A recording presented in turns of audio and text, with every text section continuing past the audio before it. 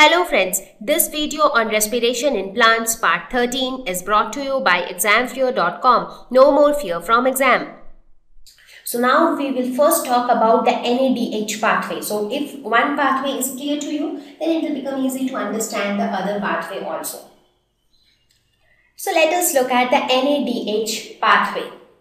So let's see what happens. So when we are talking about NADH pathway, our starting material is going to be NADH2. So here we will see how the energy in NADH2 is utilized to synthesize ATP.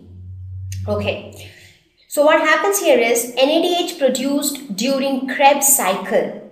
That was produced. When I say during Krebs cycle, I mean all the steps till Krebs cycle. So whatever NADH is produced till now, it binds to complex 1. So where is my complex 1? This is complex 1.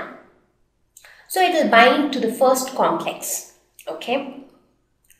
Now electrons are transferred to coenzyme Q, that is ubiquinone, which is present between complex 1 and complex 3. So here you can see ubiquinone. So this electron will get transferred to this, and this is a mobile carrier. So it will carry the electron to complex 3. So the electrons will be transferred to complex 3. So from there it will be picked up by cytochrome C, which is present on the outer side of the membrane, as I said. Now this cytochrome C is again a mobile carrier, and it will transfer the electron to complex 4. So now the electrons have reached complex 4. Now one simple question that might have struck your mind: from where are these electrons coming? Now the simple answer is the electrons are coming from NADH2. So when the NADH2 is broken, it breaks into NAD plus and H plus. Right, it forms NAD plus and H plus. So basically each NADH2 molecule will give 2 electrons and 1 hydrogen ion or proton to it will release these 2 things. Now when it releases all these things, the hydrogen ion will move out. As you can see here, the hydrogen ion will move out of this membrane. So if this is your inner membrane, this space is the intermembrane space. So hydrogen ions are moving out to the intermembrane space, but the 2 electrons are getting carried over through this chain. So the electrons are basically coming from NADH2. Now NADH2 being a high energy molecule, the electrons which are coming are also high energy electrons, and that is why it is moving down the potential gradient, because it wants to attain lesser energy and more stability. So finally the electrons are transferred to complex 4. Now what happens? Oxygen is present here, and this oxygen is the final electron acceptor. So till now none of the complexes were actually absorbing the electrons. They were just passing on the electrons to the next complex. But now oxygen will bind with the electron pair and with a proton which is present in the matrix to form water. So that is how oxygen will form water, and now you don't have those electrons. Now if oxygen would have not been there, there would have been nobody to accept these electrons. In that case, there would have been too many electrons getting accumulated inside, right? And in that case, the proton gradient would have not been created. Now here, as this process takes place, what is happening? The electrons are getting transferred and finally getting accepted by oxygen to form water molecule. At the same time, this hydrogen ions at each step, because every time NADH is coming to bind with complex 1, hydrogen ions are pushed into the intermembrane space. So that is how the concentration of hydrogen ions in the intermembrane space is increasing. There are too many hydrogen ions in this region when compared to the matrix. So as a result, a potential gradient is... So as a result of this entire movement of electrons in the NADH pathway, what happens is a proton gradient is developed. That is, the proton concentration in the intermembrane space increases as compared to the proton concentration in the matrix. And due to this development of proton gradient, ATP synthesis takes place. Now how ATP synthesis takes place, that we will see a little later. So here let us quickly review the process how proton gradient develops. First is 2 electrons are transferred from NADH to complex 1.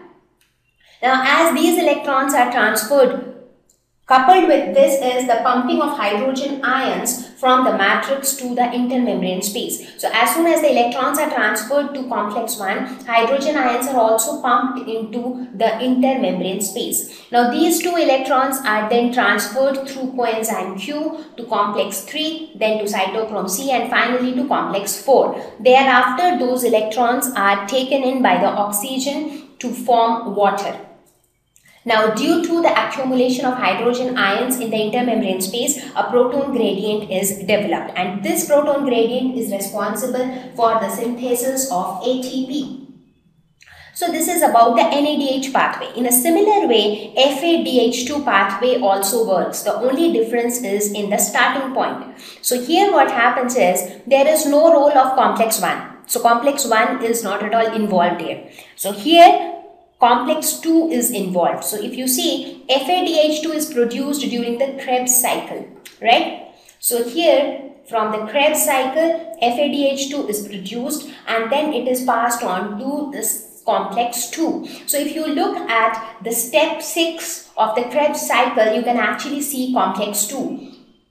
Complex 2 is present in the step 6 of Krebs cycle, that is succinate dehydrogenase. So that is your complex 2. So from here it passes on to the coenzyme Q and then the same process follows. From coenzyme Q it moves on to complex 3. From complex 3 it is carried to cytochrome C. From cytochrome C it moves on to complex 4. So entire process remains the same, just that in case of NADH pathway complex 1 is involved. In case of FADH2 pathway complex 2 is involved.